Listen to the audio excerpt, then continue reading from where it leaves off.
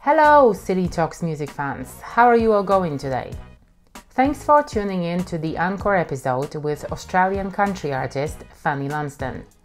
My name is Saba and I'm the host of this music podcast, also the founder of the City McWiggles brand. Did you enjoy the first chat with Fanny, in which we talked about the whole country scene in the land down under? That introduction by Fanny was a super interesting one, so if you've skipped that episode on purpose, I strongly recommend that you go back to it before listening to this one. In this episode, we're diving a bit more into Fanny's early experiences, which shaped her as a country muso and artist in general. There will also be a few super down-to-earth stories from her everyday life, including her interaction with fans on Twitter, for example, which is now called X. Plus, I feel like this chat is a great example of the Aussie sense of humor, when it comes to naming things, at least. So, without further ado, I'll let Fanny introduce herself. My name is Fanny Lumsden, and I am a singer-songwriter, recording touring artist from Australia, and I live on a farm in regional Australia, so about 6 hours from Sydney, 6 hours from Melbourne, which I love. And I am self-managed, so I manage our whole career and stuff like that. I work pretty closely with my husband, who helps with that as well. And so we run two businesses, including a record label, which mostly does kind of merchandise as well as other stuff as well, and production company, and run a tour called the Country Halls Tour, where we put on shows in halls all over Australia. And I am also a mum of two little boys who you may hear in the background. They are meant to be going to sleep, but they are kind of loud. So. Okay, but Fanny is not your first name. I'm very aware of the double meaning.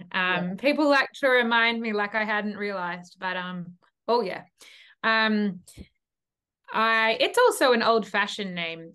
Yeah. And so when I was at university,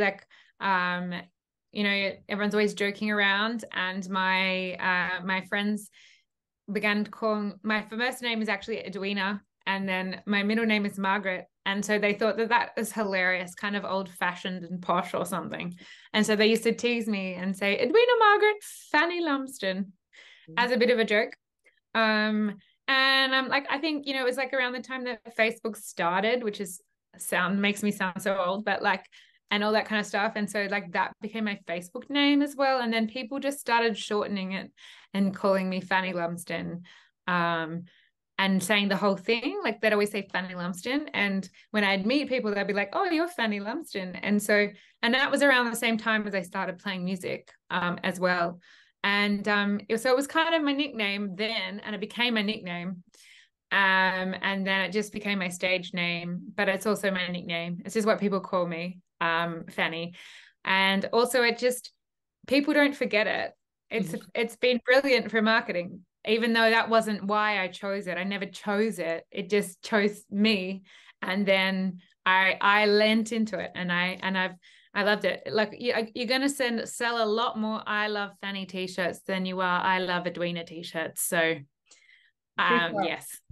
Yeah, and so I like to lean into the playfulness of it, and but always kind of keeping it innocent, but it's fun. Yeah, true. And you mentioned the t-shirt, and I remember that I think it was at the beginning of the pandemic when artists were not touring, so you guys lost all this income, and everybody started pushing out merch a bit more. And I remember your t-shirt popped up on my feed, and it said I Love Fanny, and I was like, how great for marketing, and you don't even have to think too hard about it. So yeah. So do you that one we actually started that merch range started in 2014. Oh, wow. Yeah, so the I Love Fanny range has been around for a long time, and it's kind of my highest selling thing. So we just kind of reinvent the colors. But Yeah, it's been as a long, like it's been always been my merch. But apart from Fanny, I also read that your first band, the one that you had in Sydney, was called initially, and I have to quote it, Fanny Lumsden and the Glorious Horse. Yeah. Obviously didn't fly really well with the radio station, so you needed to change it, right? So Yeah, there's a like the kind of the ABC of our like it's like our BBC. We have got a lot of support from them over the years, and they're really amazing to us. But they wouldn't say my band name, and so I was like, well, gonna have to change it. yeah, but then also the band that you, from as far as I've read, the band that you take on the tour with the country host, with it is called Fanny and the Prawn Stars. Yeah, is that right? So who comes up with all these names? Is that you just being playful and kind of matching it? Oh, okay, so it's all your invention. Great name. Yes, it is. It's all mine. We that one came from a time that we were doing country halls Christmas shows, and so we had a bunch of halls, and for our decorations for Christmas, we had big pictures of prawns and then stars everywhere. So it was kind of like Aussie Christmas theme. A lot of Aussies have prawns on Christmas because it's summer here, and they're yummy. And so we called them the prawn stars those nights, and then it kind of just stuck because it was kind of it's funny. It's a funny play on words, and it's fun. Now that all the beans have been spilled and we know where all the stage names come from in Fanny's bands, let's dive a bit more into the artist's musical roots and education. In the first episode of this podcast, Fanny talked heaps about growing up in the country and being surrounded by music. She also mentioned that it has shaped her view of the world. But who does she take after in that aspect of her life? Everyone definitely is very musical in my family. So that's one. Everybody plays like one or two instruments. Right. Everybody sings. So it just wasn't music industry. Like it just wasn't like bands and stuff. It wasn't that world. Everyone played like classical piano and like cello or like violin or viola or whatever. Lots of strings. But everybody played the piano, and then everybody sang. And so we all sang, and we'd all like sing harmonies, and there was a lot of music. Just no one was in the music industry or scenes. Yeah. So you're the first one. You're like the trailblazer. Yeah. I've got like cousins and like aunties and stuff that are like in musical theater and in opera and that kind of side of things, but no one else is like in this side of it. Okay. I mean, like we are now. My brother is now because he's in the band, but like, yeah, we're kind of that first of that kind of side of things. So there was a lot to learn. I didn't learn it growing up. I didn't learn the business growing up. I had to learn it myself. Yeah. Of course. And but then you went to high school, but you went to study, and you didn't choose music as your kind of like major, right? So it was something completely different. So tell me about how that happened, that you were studying something else and then you went into music. Yeah, so I did music, like I said, my whole life, like classical music, lots of music in my life. And I think I kind of just I wanted a break when I finished school. So I went to university and I studied rural science, which is like agricultural science, really. And so, yeah, I did a science degree, and that kind of majored in the ag world. And like I did sustainability and wool in high fashion, as my major. And it was, yeah, really a really like different kind of world. But it was during that process, which is, I was doing a really factual degree. So it's like, you don't, there's no room for opinion in a science degree. And that I didn't really understand that. And it didn't really sit with me as a person because I don't like being told what to do. And so I started writing songs like after class, and sometimes I'd miss class. Or be late. I'd always be late because I started writing songs, and I think it was just that creativity just needed to go somewhere, and it just started going into songs. Okay, so when I read about that, I was like, wow, that is such a brave choice, go into agriculture, and then suddenly pivot to music. But that degree that you did on, and the thesis that you wrote on wool sustainability, right, in the high fashion, that is very interesting. It must have been some time ago. That was kind of very innovative for that time, I guess, to talk about sustainability. It was, yeah, it was actually in my conclusion, I concluded that my like findings were about 5 years early to have any real impact. Like when I would interview like designers, no one really was clear about what sustainability meant then. It was very kind of a buzzword that no one knew what it really meant, and no one really understood, like, you know, people understood wool, of course, but not really the value in that sense. So yeah, you're right, it was a little bit early, I think. So do you do anything with this sort of kind of, you know, fashion and sustainability in your career now? Like, do you kind of implement it in your stage clothing and, you know, like the costumes and stuff? Yeah, I mean, I get to play with fashion a lot. And I suppose I like to advocate for wool. My sister now has a brand, like a business where she sells wool children's clothing called the Woolly brand. And so I understand all of that, so I can help her advocate for it. It is something cool that I could definitely look into. Although most of our awards here in Australia are in the summer, so it's very hot. But there's like wool's very versatile, so maybe it is something I should do more of. Who would have thought, hey? Sustainability, wool, and rural studies would have been probably the last thing I would have said if anyone had ever asked me to guess Fanny's educational path. On the other hand, I reckon we should thank whoever invented those studies for accidentally pushing Fanny back into music making. What an unusual journey, right? But Fanny's got more unexpected stories to tell about her career in the music business in the land down under. You're about to hear another one of them in this next part of our conversation.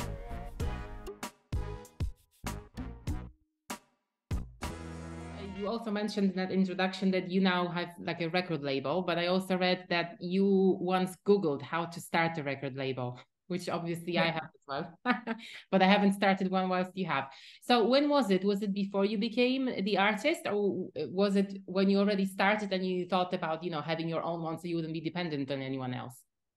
Yeah, it was all during. We were about to put out our second album, and I had some offers from major labels, so like, you know, big labels had offered me deals, and like I think I'd had like 3 big offers, and like you think as an artist that's going to be your dream, like that's your dream, right? To get offered. But I had seen a few friends go through that process and be very frustrated and not very happy, and I knew I wasn't a big enough artist yet to have a huge amount of say on how things went if I signed to a deal. And I knew that it was going to be like a bit more of an ego decision rather than a smart business decision, signing to a big label. And so I then was kind of looking at different options, and like we could work with a little label, but then when I started looking into all the labels, I was just like, oh, we could just start our own, because the size that we were, I knew we needed all of the income to kind of help propel us forward to get bigger at that stage. And otherwise it would sort of like kind of, yeah, wouldn't really propel us enough. And so I literally Googled how to start a record label. Was that any helpful, you know, Googling it, or did you follow yeah, it was. I read lots of blogs and lots of like different things. There's a lot of paperwork basically. And there was just lots of stuff I had to set up. So, you know, there's actually quite a lot of help on the online about, you know, about that kind of stuff. But yeah, it was pretty funny. I think it just sounds a little bit more, it always sounds more impressive than it actually is, these kind of things. Like you're like, yeah, I kind of filled in some forms and like branded it this way, and now I've got a record label. And I learned very quickly that I didn't like having running my own music through my own record label. I didn't like the running the retail side of it in shops. I love the merchandise side on the road, and we run our own store from here, like our online store. But I didn't like retail and stocking shops and stuff. Like I couldn't keep up with it. So it was good. It was a lesson. Right. So does it mean that the first album that you released was you financed it yourself? So it was completely independent? Oh yeah, yeah. We've always financed everything. So well, the first record the first two records we kind of crowd funded the first, like the recording of it, just the recording, like wasn't huge amounts of money. But we've always funded all the marketing. And even now, I am signed to a record label now, but they'll put up the money for the recording, but we pay for the majority of everything else. Yeah. Okay, well, it's great that you are able to kind of, finance it and then get some money out of it. So I guess you're not at a loss. It's still a profitable business, I guess. Yeah, sometimes. The last few years have been hard, I think. Coming out of like COVID itself is actually, even like because I don't know, like a bunch of different reasons, like it wasn't too bad itself, but it was more the aftermath and then kind of catching up and now like costs of everything and touring and yeah, it's a bit of a battle, but not one I'm willing to lose. Okay, so I gotta be honest with you. As a solopreneur female myself, I'm pretty impressed by all the things Fanny's managed to achieve so far and the professional ventures she runs. She's got a family on top of that. And those of you who know anything about the music business will surely agree that it's quite a challenge to juggle all the business-related engagements, which tend to happen late at night, with raising kids and living a fairly normal life. So I've assumed Fanny must be a super organized person, always staying on top of her life and career. Well, it turns out that she's a human being like the rest of us. And I don't mean it in a bad way. She's just a very approachable, authentic and realistic person who doesn't mind sharing the truth about being a muso and what we think is a glamorous world otherwise. So in this last segment of our conversation, we're talking about the more down-to-earth aspects of running a music business in Australia. Some of the projects Fanny describes might have been mentioned in the first episode, so you can always go back to it for the context. But for now, everyone, welcome to Fanny Lumsden's world.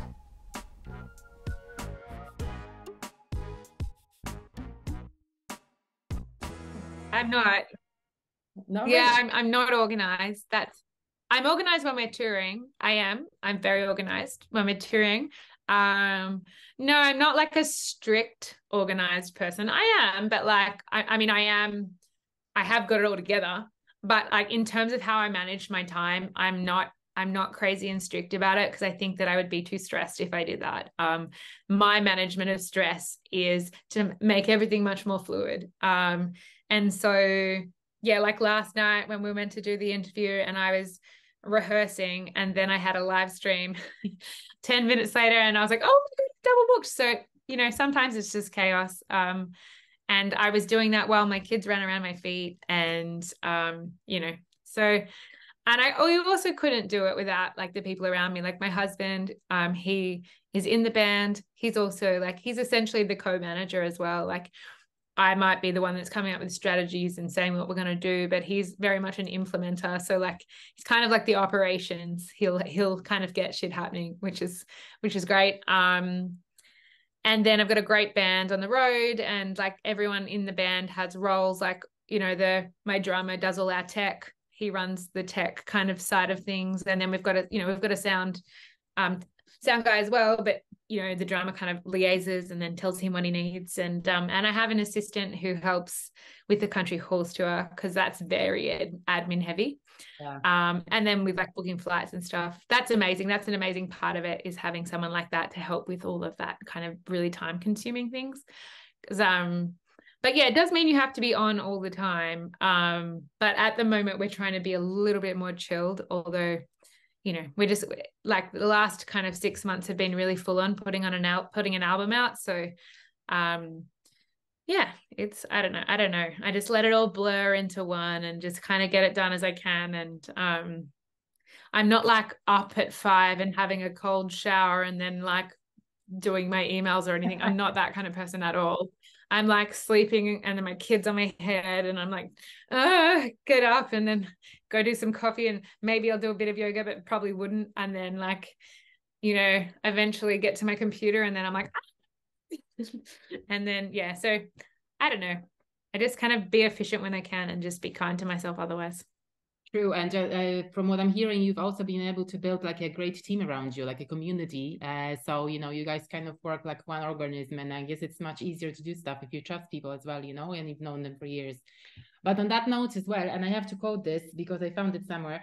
In one of the interviews, you said that there is sometimes no line between you as an artist and you as a person, which couldn't be great, but it can also backfire on you many times. So how do you kind of reconcile it? Sometimes you have to be a mom, because I know that you also take kids on tour with you sometimes, or always, I don't know. So, and being a working mom in the music business, I guess it's very tricky. So how do you, kind of try to reconcile it, like put it in its own, kind of box, or like, put mom hat on and then the director on? Is that difficult? No, I just I think part of me as an artist and my philosophy as an artist is being true to myself, like being myself. I am me all the time, and I never step into artist or step into mum. I just am me. And so that means it's all very blurred, and it means I make great friends out of fans because I get to meet such wonderful people everywhere. But yeah, it does mean that it is kind of hard. It's hard to separate it because I have entangled it so much. But like, even though I share a lot on the internet, there is a lot that I don't share. I just make it feel like I share heaps. I think. But I don't know. I think that like, whenever I do anything, I just make sure that I'm doing it to how I feel reflects me as a person. And I don't really feel any need to kind of separate it. I don't like my kids, like, if I'm doing signings and stuff, now they're getting bigger, I don't really want them like out there, because I think it's really weird for them to see that. Like, it's not really a normal thing for like kids to see people lining up to see their mum. Like, that's weird. And they don't really understand it either. Like, they're just like they get a bit annoyed and possessive, and so, and like, also weird that people would just know them. I find that's really something that I have to kind of be careful with as well, is that like, it's weird that someone would be like, oh, hello, like, blah, blah, blah. Like, I know this about you. And they'll be like, why do you know that? Like, and so, yeah, now they're getting bigger. I am trying to separate them a little bit just by keeping them kind of at the back. Okay. But about your relationship with the fans as well, and I don't know, but we follow you mostly on Twitter, I guess, and you do share a lot. It does seem like you kind of share a lot of your life, but I think maybe it's not deliberate, but it's a very good strategy in a sense, to kind of like gain new fans, because you are being yourself on social media. And what I mean by that is, I loved that tweet that you posted, something about how do you get tickets to the Chicks and Fleet Foxes and the National, and I'm like, Fanny Lumsden, being an artist, asks on Twitter how she can get tickets to another artist's show. I'm like, because for us mere mortals who are fans, we're like, they just get this like automatically. They just, just call someone up and they're like, can I get tickets? That was amazing. And then you posting, that you finally got them and someone kind of got them for you. So yeah, and you're laughing, but for fans, this is something very authentic about you that you kind of share, because we all think that you guys are some kind of magicians, or like you have like out of this world access to everything else, but it's not like that always, right? Not at all. Yeah, it's really not. I really didn't know how people got tickets like that. And that really was so genuine that I was just like, oh, I was like, whatever. This is an absolute, like, I just thought it'd be one of those tweets where you get like 2 likes or whatever. And then, yeah, the publicist wrote to me and was like, would you like some tickets? I was like, yes, get them. Yeah. You have to ask. I just didn't know. Yeah, I think that it's something that I'm really like, I'm kind of, I don't know how to explain it. Like, I'm conscious of and I'm not conscious of, because I just can't do things that are not me. Like, to the point of my songs, right? Like, I sing all my own songs that I write myself. And if, like, when I was recording this album, for example, somebody, I mean, like, I hadn't finished one of the lines in one of the songs, and my producer said, oh, like, what about this? Like, try this. And I sang it and I was like, oh yeah, that works. And we lay it down. But then after, like a few weeks later, I'm getting the mixes and I'm listening, and I was like, oh, I got to change that. Like, that's not my words. Like, I wouldn't say that. I don't believe me. And so I had to change it. And I've done that multiple times. And if it just kind of, and reflected across everything, if something doesn't feel like I would do it, I would say it, I would be like that, then you're not going to believe me. Like, and so if I don't believe me, like, you don't believe me. So I've like always just really stuck to that and really leaned into that, and like into the less glamorous, less smoke and mirrors side of it, because I was like, oh, come on, it's all bullshit. I don't know what I'm doing either. Like, yeah. Well, but you know, I guess because, you know, apart from being like a music blogger and maybe knowing a bit more about the music industry, I'm primarily a music fan as well. So, you know, I kind of was reading through these tweets, and like I follow you, and I'm like, that is so funny that you would even share that, because some people, they put on a face, you know, they put on the artist hat and they don't want oh to, yeah, but I guess people and fans, if they got to know you, but they can call you out on your bullshit, you know, like if you post something which is not genuine, they'll know it. So yeah, true story. Yeah. yeah. And I just think it does me a disservice to be like a bullshit. Like, it's not helpful. For me, it makes me feel gross, and it makes this connection less true. So I have no illusions that, or like, I tried to make sure that I don't project any illusions that I'm some kind of something that I'm not. You know, I live on a farm in a house that I rent. We don't own it, but we love living here. And I live near my family, and they live on a farm, but like, I don't own this place, but I get to live here.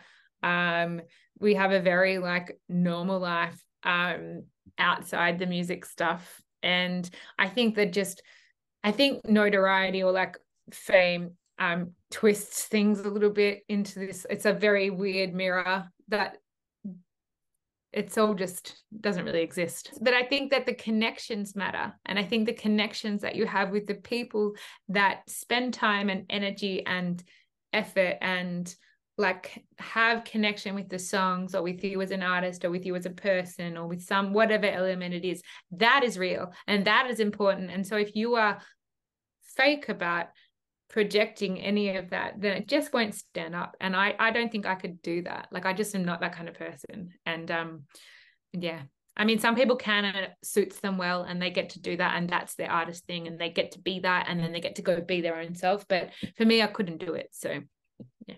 So the Fanny we get online and, you know, like as a musician, is the Fanny that is in real life. Can we summarize True. that? Okay. Yes.